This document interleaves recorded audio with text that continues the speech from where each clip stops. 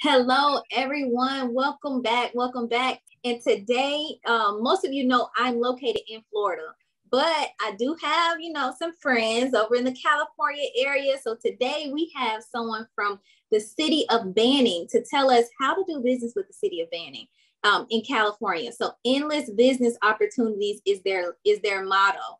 And we have Nicole Jews here with us today. Thank you so much for joining us, Nicole. This has been a long season so far. The season has been it's been a long season, but I'm so excited to get this information out to the community and just learn a little bit more about you. So, Nicole, would you mind telling us about yourself? Sure. Hello, everyone. My name is Nicole Jews, the purchasing manager for the city of Banning. I are in the beautiful, bright city that now I want to say we're at 97 degrees in the morning at 10:30 of, of Banning. So I'm actually from California. I've been in California all my life. I actually started in the purchasing field back in, oh my goodness, probably 2004 as a clerical aide, part-time, had no clue what I was getting myself into, and went into the nonprofit sector for a little while for the accounting, as an accounting assistant, and then decided, you know what, I'm gonna try something more on the government side, and went to the San Bernardino Airport and worked my way to a purchasing supervisor, which then led me to want to get more into the purchasing field and learn more about contracts and negotiating and working with suppliers and their needs. And I ended up at the Southern California Toll Roads, which is TCA, and then went to OmniTrans and decided I'm going to try to go for the top and see if I can make my way and get in as a manager and see what I can do to help within the purchasing field. And I ended up here, and I'm here in the city of Banning as their purchasing manager for the last 7 months. Wow. So that's a really amazing story, thinking that you started as a clerical aide and now you've worked your way all the way up to a purchasing manager. Like, first of all, congratulations on that. Like, that is amazing. And I will say, once you got into that purchasing role or that purchasing field, what was it that kept you in that space? Like, what made you want to continue your education in the purchasing space rather than trying to take up another role or position within these organizations that you were with? I think the ability, people don't realize purchasing has a bad rap. People always think that we're trying to hold the purse closed and don't want to, let people spend money and they don't want new people to do business. And I think I felt like, because it was so stigmatized, I wanted to be the person to help let people know you can do business with us. And even internally, there's that within other departments that feel like we're a stopgap. We don't want them to use businesses that they want to do business with. We always want to make it harder for people to do this. We have too many regulations, but for us, we are, we have fiduciary responsibility to make sure that we're spending taxpayer money in the best and legal way. So, I mean, and for me, the other part, the honest part was I get to shop. Yes. Which then translates to my personal life, because I end up, my kids, I have a 24-year-old daughter, Natalie, wow, and a 22-year-old son, Austin. And they always say, Mom, you find good deals. We can go here and we don't have to spend like everybody else. And all my friends would say, why are you guys always go places? And for me, it's always like, how can I get the biggest bang for my buck? And I don't do coupon, how they have extreme couponing. I don't do any of that, but it's just and kind of, talking to people and finding out, how can I cut this down just a little bit? And I think it's, for me, the ability to figure out, how can I negotiate? How can I broaden people's horizon when it comes to areas where they feel like, I can't get in, I can't do that. Yes, you can. Let me help you. Let me figure out how I can help you, get to the goal that you're trying to reach. So I think that's probably how I got here. I can see that. I like the segue you made into contrasting between personal and professional life, because I am an avid shopper, which I'm working on that. But this is not my therapy session right now, so we're gonna keep it moving right along.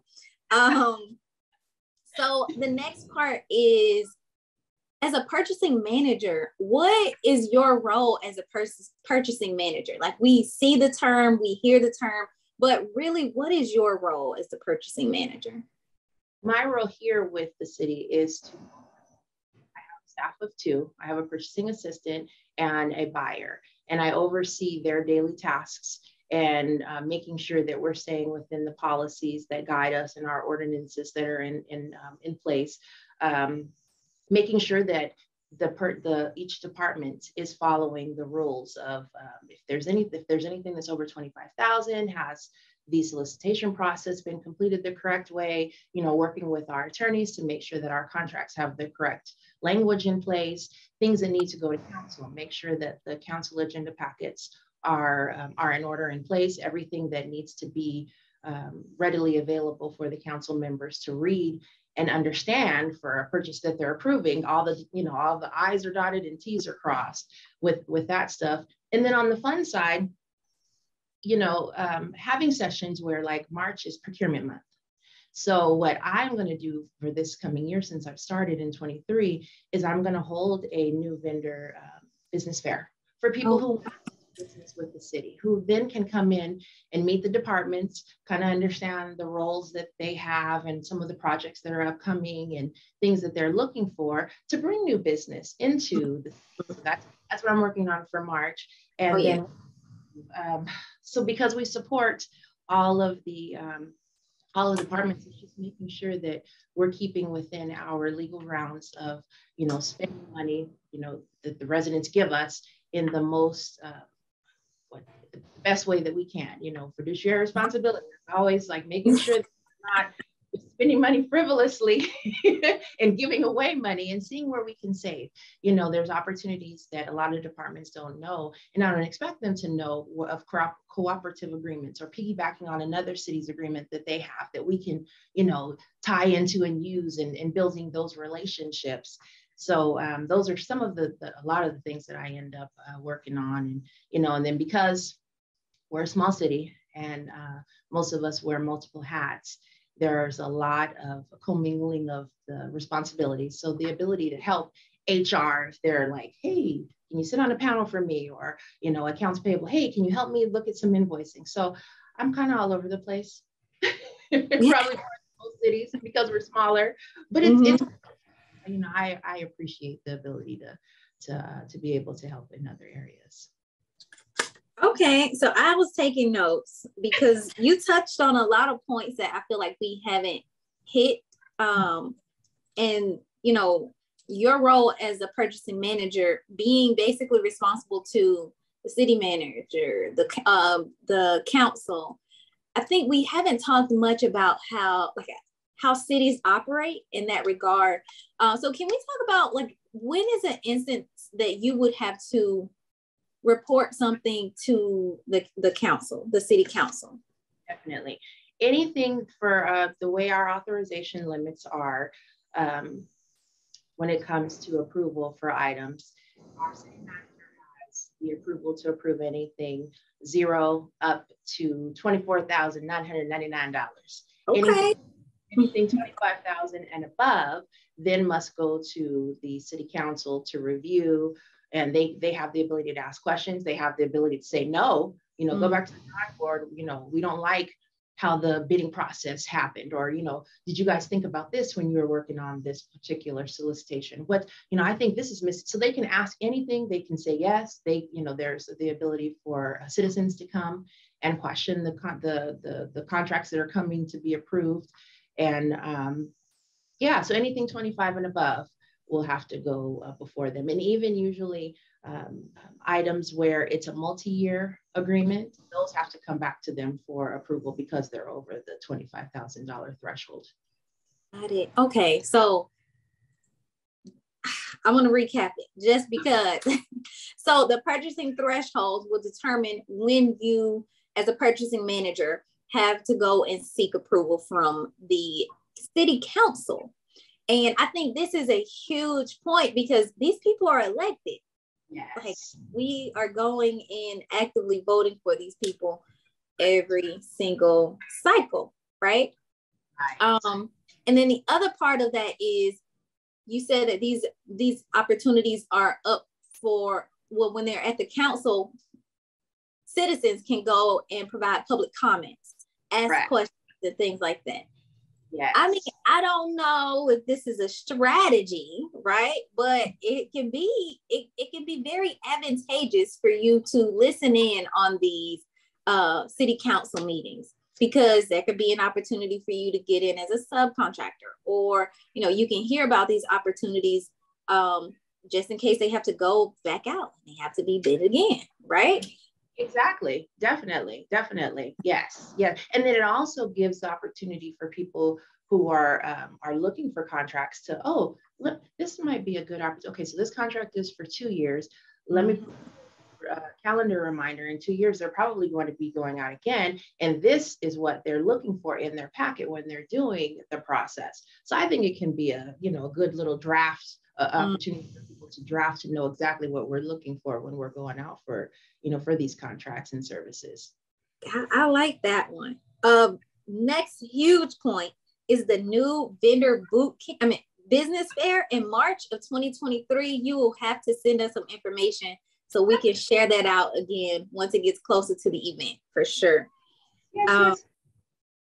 Another clarification, so 2 points. Co-ops and piggybacks. Would you mind explaining the piggybacking process to us? Sure. We actually we did one, I want to say last year, because we're sisters to the city of Beaumont, right next to us.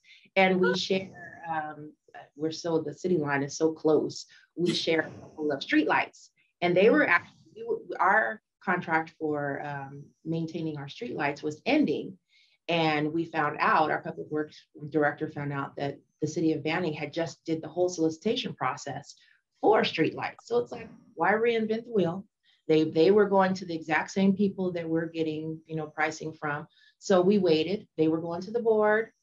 So we said, okay, well, let's see if there's the ability for us to use the same pricing with this, the same vendors that they were going to be using, and do a contract of our own. And so we reached out to the city of Beaumont. And the key is they have the language in their contract. If a city doesn't have that language in their contract, it's a little bit harder to do it after the fact. But if there's the language that, says that this is an agreement that's piggybackable, then they can go ahead and make it happen, and we can use it. So we reached out. They shared all of their pricing and contract once everything was complete. And then we reached out to the selected vendor and said, hey, this is what we're looking for: a certain number of streetlights, certain number of repair hours, and they shared and they gave us the exact same pricing that they gave the city of Beaumont. And we could come up with our own term, not more than what the original term was that Beaumont had gone for, but within their contract term. And that saved us time. It saved us time, and we were able to use and they also do verification. Sorry, I just thought about something else. The good thing of when you're doing piggybacks also is that a lot of the legwork is already done, which is verifying the contractor licensing, the Department of Industrial Relations, all of their license and stuff is done. So that piece, we don't have to spend time trying to figure out. Yeah. That helps in the process to cut out time. So yeah, we were able to get our own contract with the city of piggybacking on the city of Beaumont's contract that they had done all of the legwork for. Got it. Okay, so I think that speaks to that's a huge opportunity for businesses. And one thing that you mentioned that I did not know is that the language has to be in the contract. That's the language that I would want to be in my contract for this particular purpose. So that's a good one. So, okay. Now we're going to get into the specific to the city of Banning questions. So what is the current process of doing business with the city of Banning? There are actually 2 ways to get in with the city. Since I've been here, the way that's been kind of in the past and kind of is still going is departments will reach out individually to vendors that they know of, that they've either done business with, or they happen to do a website search and see their information, and let them know, hey, I need this widget or whatever, or I have this project, this construction project I'm doing, can I have your contact information? The other way is we just have businesses that contact us that will just, hey, how do I get on your list? How do I, become a part of the bidding process, or know when solicitations are open? And we use OpenGov for our advertising, and even, putting our bids up online. And that's the first step. But that's why I'm trying to figure out if there's additional ways that we can kind of get the word out and draw new people in. And I figured this business fair, if I can get, good traction and good media, coverage or social media coverage, I figure we'll get some additional people. And because I've noticed that there's a lot of same vendors being used. And I know there has to be more. I just want to open our eyes to, what's out there that can give us some good prices and some good, some good contacts. I know y'all heard that. That means y'all need to market your business. Like, market. She said you're reaching out, getting added to the vendors list. Like, that's a huge component. So you will definitely have people reaching out from this episode. I promise. They always reach out. We had someone from our who listened to the podcast. They actually reached out and they secured a $30,000 opportunity. Yeah. So, and then told us, and I was like, oh my God, like I just do this podcast because, I feel like it's necessary information, and it's conversational, and it's easy for people to like pick up or dissect information that, they need and use what they need. So again, message, make sure you're marketing your business. Okay. The next one is, how big is the city's budget in terms of being able to provide, do business with the capacity of business that the city of Banning can do? So our current budget is $105 million. And we have about 30,000 residents. And what I don't know if people know is we have our own, we're a full service city. We have our own electric department. We have our own water, wastewater. So we're a small little city that has a lot going on. Our electric department, because it's more of like an enterprise funds, as funds go out, they come back in because we're getting paid from residents. Mm-hmm. But part of our budget is spent with our public safety, which includes like the police and the fire contracts that we have. We have the county is contracted to do our fire. So it's like we don't have our own city fire department, but we those are the two areas that we tend to spend a lot. I mean, it's important, safety. So that's a majority. But yeah, our estimated budget is about 105 million. And wow. That's, and we do have grants. We have grant funding. We have, especially with our public works department, because there's a lot of growth in the housing market. We have a lot of developers that are coming in. Mm-hmm. We're trying to get on the map with trying to get small companies to come in. Like there's not like a huge grocery store market here. We're trying to, we just recently hired a new economic development director, and she is working her little tail off trying to get like a Stater Brothers or a what is it, Ralph's, some kind of grocery store that's, a larger chain. And we don't have a Walmart. There's so much we don't have, but we have so much opportunity and growth for large, the big box stores to come. And we're trying. You said 30,000 residents, man. A small, that micro city is what you would be considered in, the terminology of things. But wow, it was so quickly because we're right in between.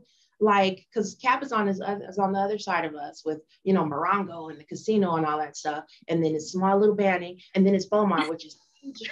So it's like we're a small little pass through, and people just come right through. That's it, the pass through city. That's it's like, don't forget us, we're here. That's a good one. I like that.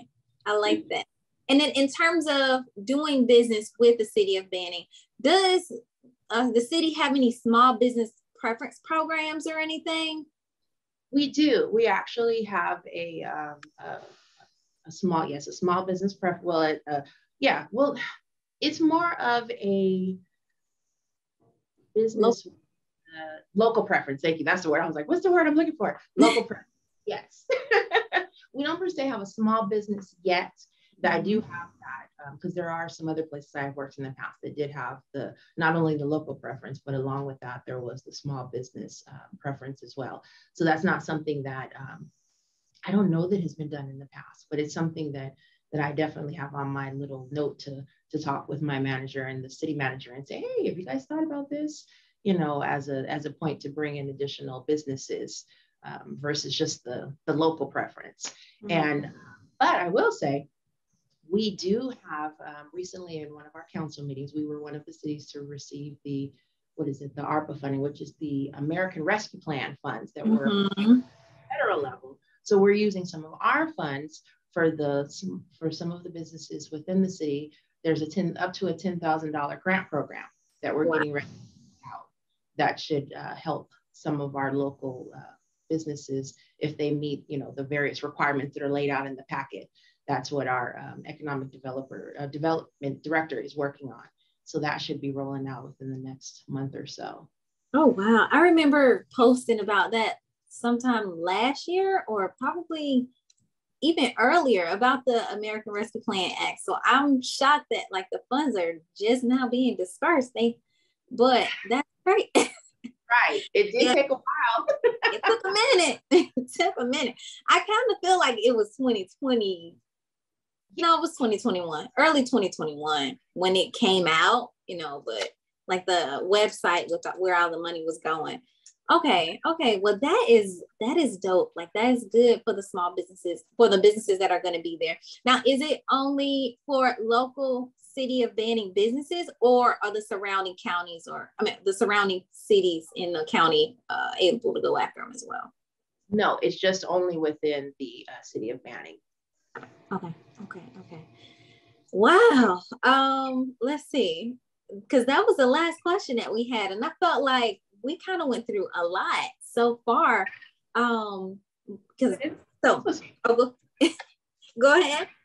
I said, this is fun. I'm good.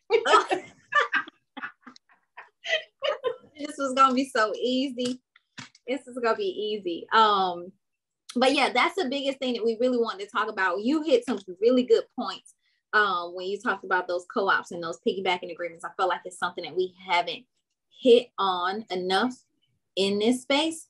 But yeah, that is really the segue into another conversation that I feel like we could possibly have.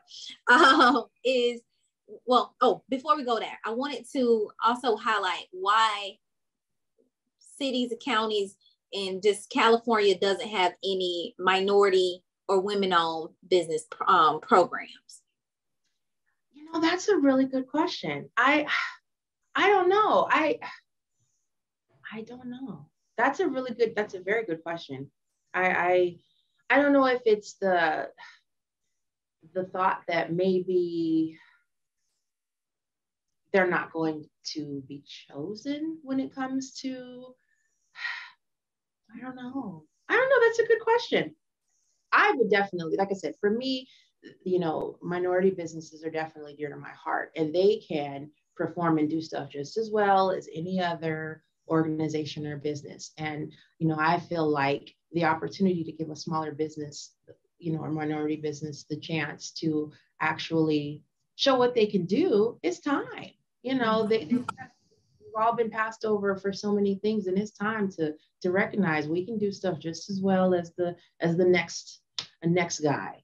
Absolutely. Absolutely. I wonder if you can like get in trouble for it legally. Like I know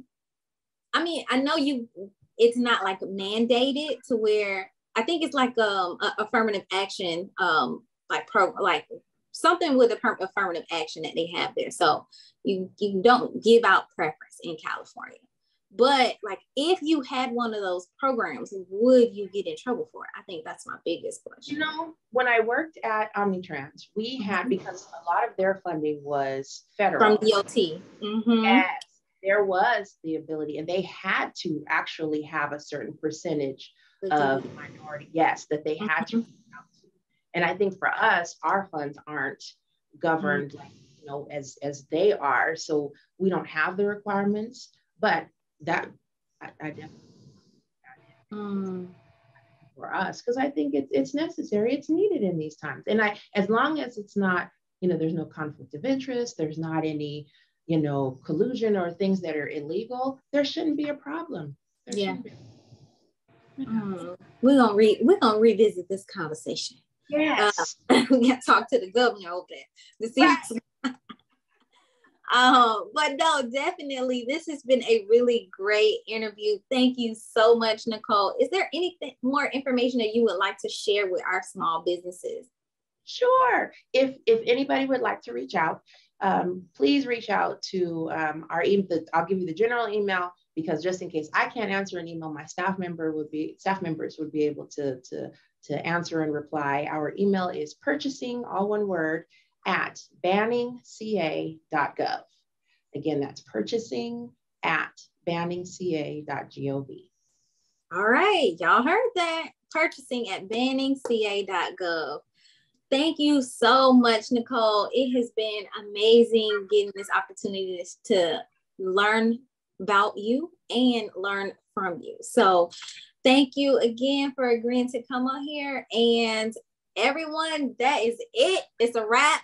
That's the end of the episode. So we'll see y'all next week in the next episode of Doing Business with, this has been Doing Business with the City of Banning. So I'll talk to y'all later. Don't forget to like, comment, subscribe, share this video. You know anyone in California, in the area that's near the city of Banning, make sure you go ahead and share this out, because we only have a few more months before it's time for this business fair, this new vendor business fair at the city of Banning. And we want y'all there, okay? So again, don't forget to like, comment, share, and subscribe if you haven't. All right, peace. We'll talk to you all next week.